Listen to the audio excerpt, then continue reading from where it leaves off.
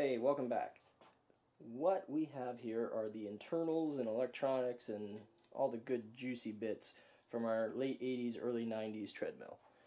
What we have, it looks complicated, right? It looks a little scary, but it's okay. We're going to walk through this and we're going to figure out how to separate this and anything it needs to run so we can use this on our mill. You could also use this for like a drill press, a lathe. I think it's like 2.5 horsepower, but 6,700 RPMs, 18 amps, 2.5 horsepower, 130 volts DC. It'll be interesting to see if that's actually true or not. It says clockwise rotation, because rotation does matter. I've seen some people online ask, can you switch rotation? And I think we can, because it's a DC motor, right? This is roughly how it came. I've already disassembled some of this, but I put it back together for illustrative purposes. What we have here is line voltage from your house coming in, going in through this little like thermal fuse or something.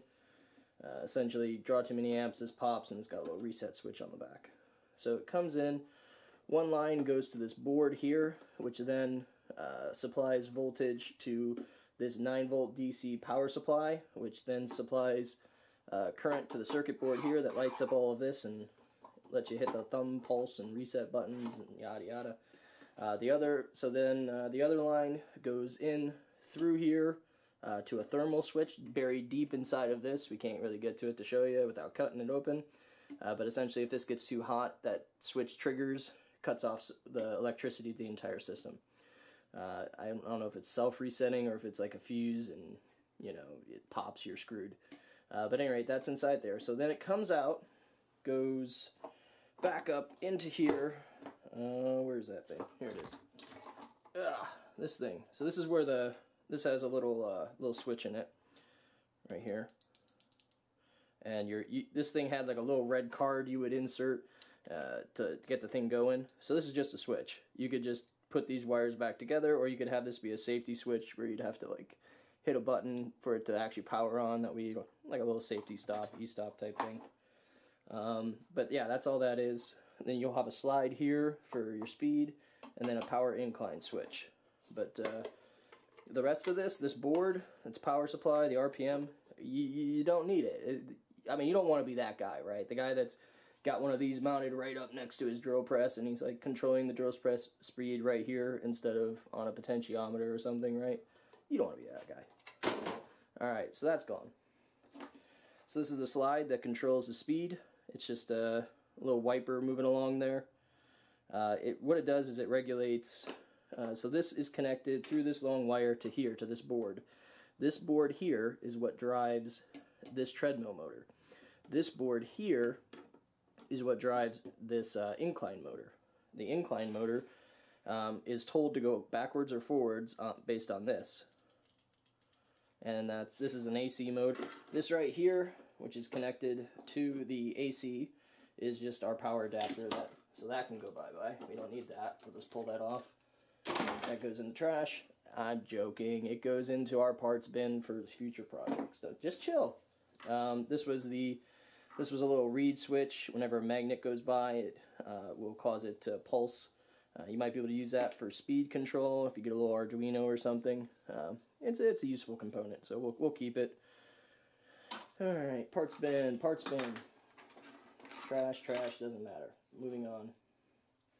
Alright, so what is this? I originally thought this was a transformer, because, I mean, it looks like a transformer, but what it is this, it's a choke, is what it's called, at least online. I'm going off what other people say. I'm not an electrical engineer or anything like that, but I believe it's a choke. So what this does, because there's only one set of leads going in or out of it, which means and it's on the DC side, right? So red is DC coming out of the motor over there. What that means is that if you were to suddenly increase or decrease that DC, there's a lot of, it's like water, right? It's water moving, and there's a lot of energy in there, and and when it stops, it needs to go somewhere, right? So in a hydraulic system, that might be like an air-filled chamber to take that hammering effect out. Well, this is kind of the same thing here. What it does is it creates a big old electromagnetic field in here and stores the energy that way. So all that current gets stored in an electrical field instead of slamming back into this board. Some people will say you can take these off. My thought is to leave it. Let's go ahead and start separating out these boards. What do we need? What do we don't need? This particular motor, we see that it has these leads coming off of it, so let's trace them back. There we go. So we got that one there. Let's pull that off. And we get another one here. Pull that off. I think it goes without saying all of this is powered off, and I'm not taking any chances here. Alright, black, come off. Alright, so this is now gone.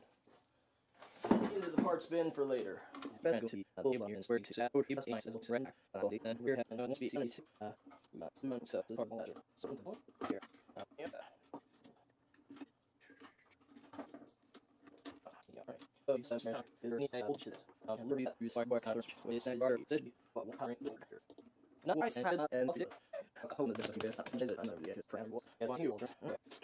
Plus, going into the motor, red wire comes back out through the choke and into A-. Alright. Well, I'm going to go ahead and say this. I haven't tested this before. So, this could get interesting. I'm just saying. If I smoke this motor, I hope you appreciate this. Because I could have just left it the way it was, and at any rate, hope you appreciate it. Here we go. Alright, so we're now plugged in. And I think it goes without saying that I've been doing all of this without it plugged in, okay? If I remember right, you had to slide it one way, it would reset, and then start sliding it the other way, and it would go. Try this way. Well, we've done hooped it. Where am I missing? What am I missing? Where and what am I missing? My switch? No, that wasn't it. Alright, so where are we screwing this thing up? Multimeter. Away. Now, the eagle-eyed among you may have noticed that something's changed here. Well, it's a couple days later, i.e. the shirt is no longer red. And I wanted to redo this part because I didn't think it was very clear, and I kind of forgot to hit record last time. So, here we are 2 days later, trying to get it right the second time. But I thought I'd go through this one more time. I'll probably edit out the last one. I'm just rambling. Here we go. So 120 volts AC comes in through this line. This is in our plug. This is plugged to your wall. It goes through this safety switch.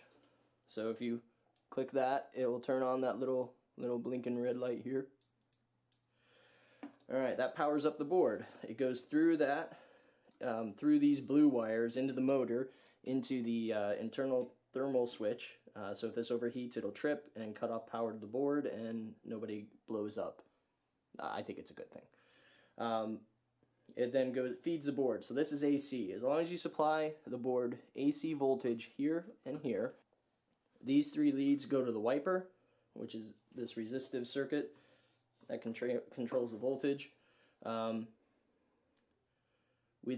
once this board has AC line voltage through these two cords, it then outputs DC voltage here and here in form of DC positive, DC negative. The DC positive goes into the motor, comes back out through this black wire, goes into the choke, which, as explained earlier, I'm keeping, and goes back into the A-. And this is all DC. So if we take this in our handy-dandy safety obfuscator, attach it, and move the wiper. Eureka! She's taken off! Alright, it's that simple. So notice that it's rotating clockwise as looking at it from that direction. We'll go ahead and remove power from the board and swap these leads.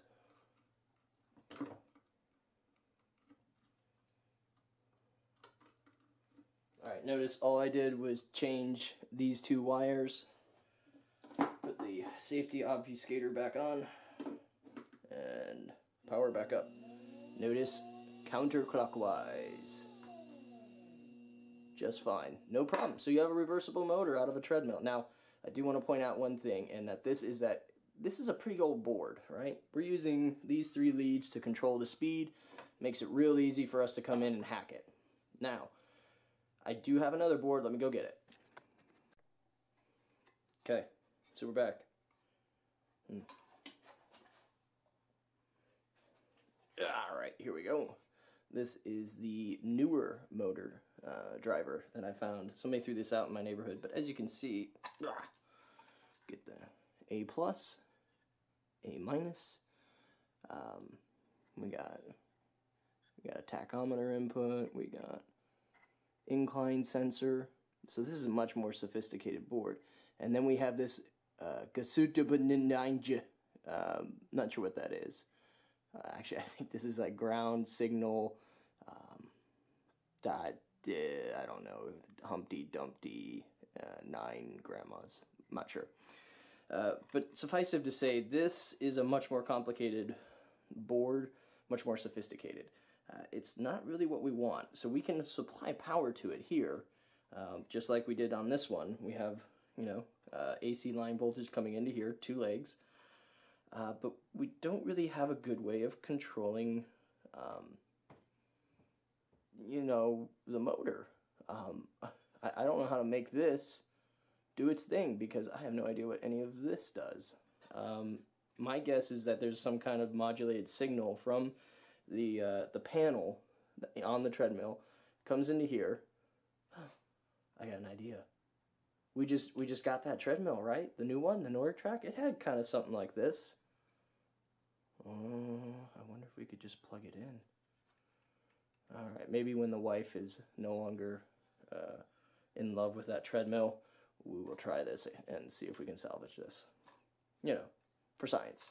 Yeah. So anyway, if you're going to buy one of these, if you're going to get something like this for your drill press, for your lathe, what have you, don't buy one of these, right? Don't buy. If you see that, run, because that's much more complicated than we need to be, right? We just need simple. We need this. This is very simple. 3 wires, not 8. All right. With that said, let's do some fun. This says 130 volts DC. I don't believe it. It's probably rated for that, but I don't think it gets it. Usually these things will get like 90 or something. So, where do we put that? There it is. Okay. Yeah. So what we have here is a multimeter, and I've hooked some alligator clips up to the end, and we're gonna go and hook those up to the positive and negative DC voltage outputs. So we'll see what the motor's getting as we move the swiper. So in this case, we do want the swiper to swiping. Swiper, swipe. Hey, stop hitting it. Oh, something fall off. Ah, Carly. Alright. Let's try it again. Hey, there we go. Alright, 21 volts. Wonder how low it'll run. 6 volts DC. Can I stop it? Not really. Okay. Ooh, wait, did that voltage just go up? Oh, it does. Ah, alright, so, golly, that burns. Probably should have. Don't do what I do. That was a bad idea. Alright. Moving on up.